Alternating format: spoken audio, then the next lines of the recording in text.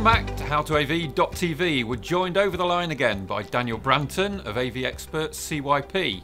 And today we're talking about troubleshooting AV equipment. Now, there is a lot of AV equipment out there, many different products, many different brands, all doing similar things, completely different things. Dan, this is a very big subject that we're landing on you today, and I don't know where to start. Where shall we start? You are right, it is a large topic, so much so that we actually ran a 1-hour webinar on it recently, just on troubleshooting an AV system, and even that we were sort of compressing things down a bit because there are a lot of things you can try to fix the system. But in a nutshell, if you've installed a system or you're planning a system and there's some sort of issue with that system, it's not running properly as you would expect, then of course you've got to look at ways to resolve that. So the first point really is to actually look back at the system you've specified. So are all the sources and screens and anything in between, should they hypothetically work together? So that would be, as I say, in my opinion, the first thing you want to do is check that the products you specified for the project should work together in a system with each other. And compatibility is something that we should be able to make some assumptions about, isn't it, Dan? And I think HDBaseT is a really good example. HDBaseT technology is available from all good brands. And we should therefore be able to assume that if we connect multiple brands together with HDBaseT, that they're all going to work perfectly compatible. But that's not really the case, is it? There is a level of cross-compatibility, yes, but a lot of manufacturers, they take a format like HDBaseT and they then try and make the most of it. So they maybe add some features or push the boundaries of what it can do. So in certain situations, a standard transmitter might be absolutely fine with another brand's receiver.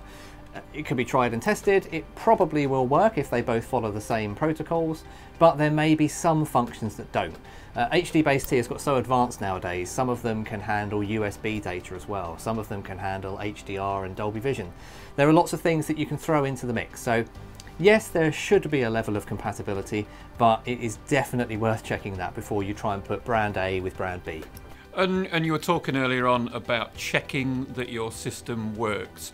Now, there are a lot of great AV experts out there, but one of the easiest sources of AV expert knowledge should be your manufacturer, should be your supplier.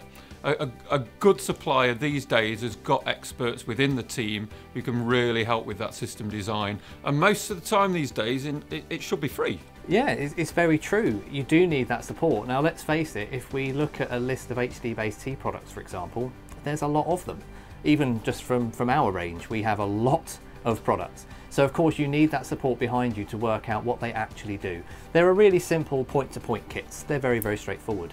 But you then get up into models that include simple automation features and a variety of things that you need to know about. So absolutely right, you do need to have the support of the supplier to actually tell you and help guide you to the right products for the range. So that, again, as you say, is definitely key in specifying a good system that is fully compatible with all the areas that go around that system. And your manufacturers, your suppliers, we want your system to work. So pick up the phone, ask for some advice, and they will be there to help. So if you've gone back over the spec and you've looked and said, right, yes, all the sources and all the screens and all the bits in between should be compatible with each other, then the next step really is to check your physical cabling.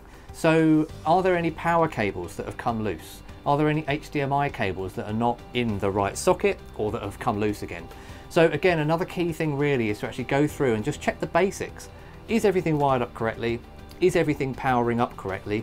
Even, for example, just run a simple power off reset to switch everything off, switch it all back on again and try again. So that would be a key thing. As I say, firstly would be to check that all the products should work together. Next step I would say is then to actually check the physical cabling and just make sure that everything is seated correctly. So realistically, if you've gone in, you've checked that everything should work together, you've checked that all your HDMI cables and any other connection cables are plugged in, everything seems to be powered up, everything's connected correctly, but you're still not getting a signal at the other end, for example. That's going to be a common problem where you've got things that are sources that are putting out a signal, but you're not getting something at the other end of it. So the next step really would be to just take that one product at a time. In a simple source to TV connection, there's not a lot you can test really, apart from, are they both on? Is the HDMI cable working? Maybe switch the HDMI cable out, see if that fixes it. If not, you might have a faulty source, a faulty cable, or a faulty screen. But when you get into larger AV systems, you might have a source, you might have some sort of audio video receiver, an AVR, you might then have a video distribution system, sending it out to more rooms in the house, and then you might have a screen at the far end of that. So if you've got a problem where your source is not getting to your screens, it makes sense to go through it step by step. And there are devices designed to help you with this as well. So for example, your source will be outputting an HDMI. That's going to be the most common option.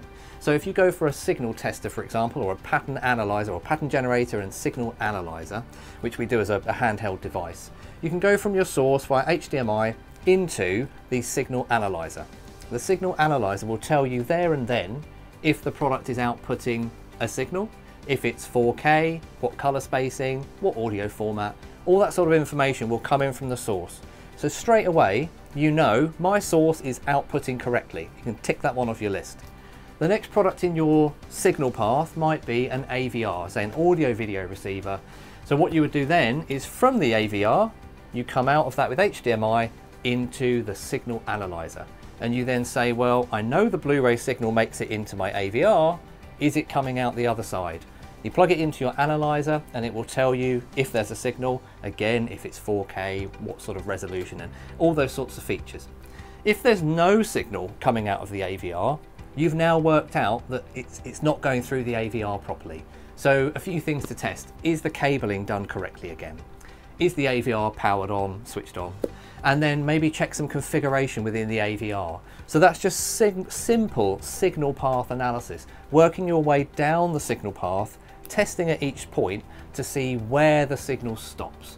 And that can be done anywhere through the process of the signal path. And when you talk about simplicity, one of the cheapest and simplest pieces of kit that you should have in your test kit is just some spare tried and tested HDMI cables, isn't it, Dan? Exactly, and don't forget as well that the assumption is that if you've got a brand new packaged HDMI cable, you rip that bag open and you plug it in, you'll think it's brand new, of course it's going to work. Well, it's not always the case, because we all know that as well as manufacturing is done incredibly well, and usually the success rate is very high, there's no reason to say that that cable you've just opened, it might work, it might not work. So again, you might want to test your HDMI cables before you go and install them into the system. And again, for example, the signal analyzer and pattern generator that I mentioned, the little XA3P, also tests HDMI cables. So whilst you're doing your signal path analysis, you're checking point to point to see if there's a signal there, you could also just loop your HDMI cable in and out of the device and test to make sure that that cable is passing data correctly. So again, that's another key thing to check when you're doing this sort of analysis.